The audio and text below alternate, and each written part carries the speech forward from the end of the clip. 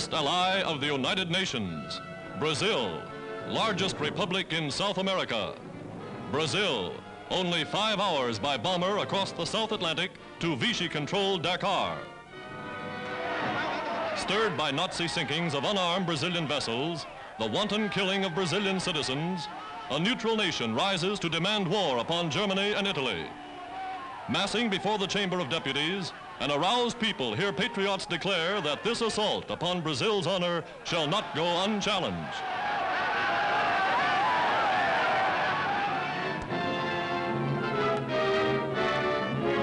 In Rio de Janeiro, the German embassy is closed. Its diplomats, along with the Italians, are held to ensure the safety of Brazilians in Axis countries.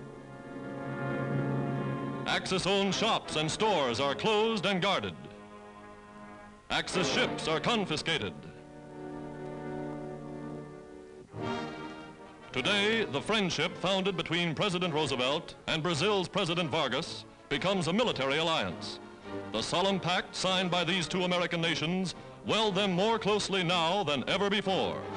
And under the terms of Lend-Lease agreements, United States ships rush arms and supplies to their southern ally.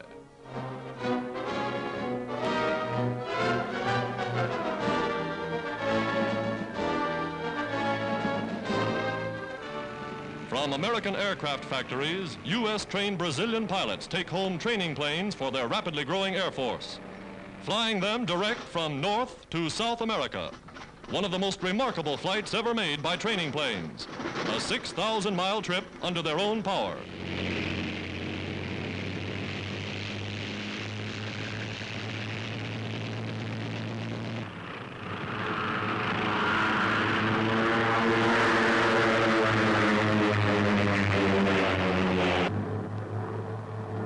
Always an air-minded nation, Brazil is proud of her 600 new landing fields and aerodromes. Sky Patrol on the alert. Pilots rush to man their ships.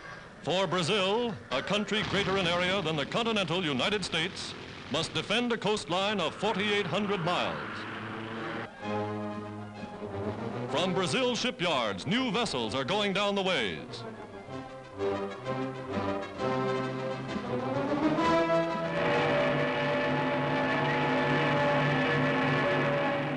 President Vargas promised Brazil will defend her waters, will man her coasts.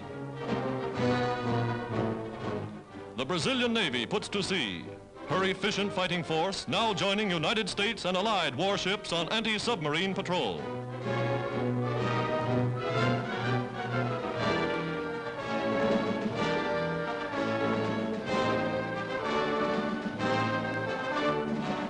Since 1923, a U.S. naval mission in Brazil has helped strengthen its good neighbor to the south, sending U.S. ships and U.S. sailors on goodwill visits to Brazilian ports. Now, with Brazil at war, ships of all the United Nations may base in her harbors.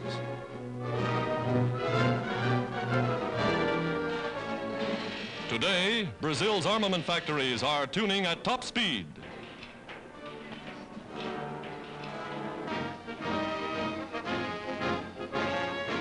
Her armed forces are on the march. Again, as in the last war, Brazil stands with the United States, first South American nation to declare war on fascist Italy and Nazi Germany.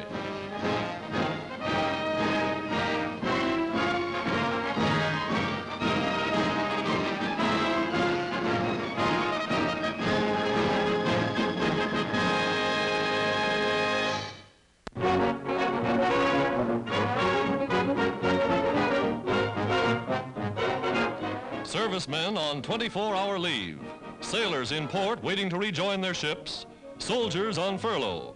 All find free food and a warm welcome at recreation centers in nearly every American city.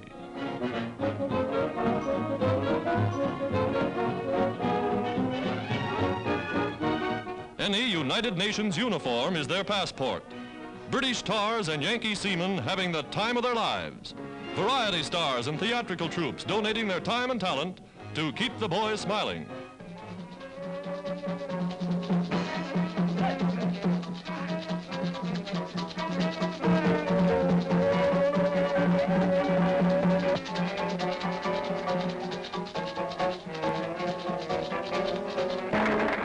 famous dancing star, and none ever played to a more appreciative audience.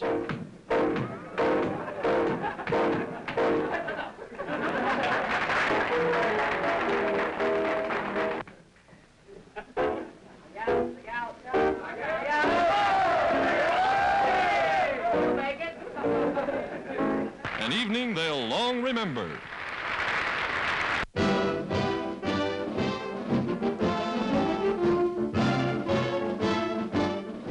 A convoy of troop ships arriving in India. Ships scattered as far as the eye can see. These are British Tommies, hardened, seasoned veterans of crack brigades, rushed to meet the threat of invasion to India.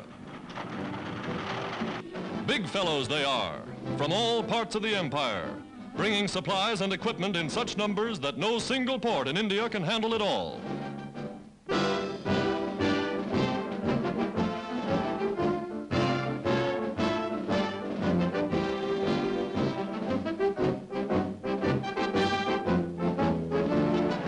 Reinforcing the British come more troops from the United States. Thousands of miles from home, their job is to protect India should Japan decide to strike.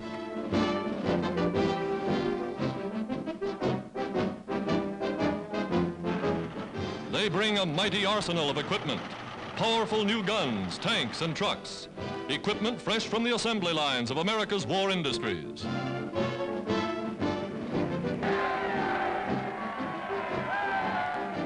Here in this strange, mysterious land of 350 million souls, they are quick to make friends. They even try to learn some of the Hindus' many dialects, that they may better know Mother India and her people.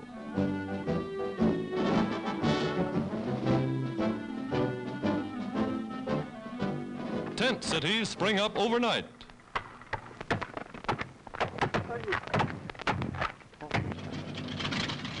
Bombers are timed and tested. For with the lifting of the monsoon, they must be ready to meet the enemy. America fighting a global war on 30 fronts.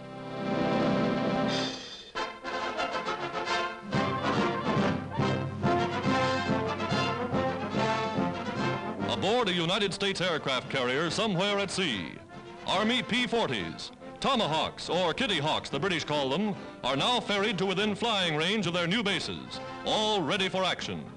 Army pilots who'll take them ashore get last-minute instructions. Wheeled to the flight deck, the speedy fighters are ready for the takeoff. Part way by carrier, then the pilots deliver them the rest of the way. Getting them into the air requires real flying skill.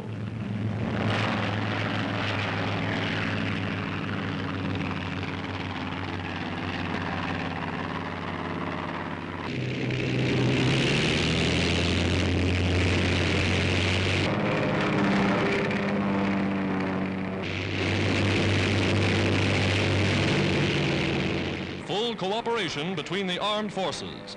Navy carriers speeding Army planes and pilots to United Nations bases overseas.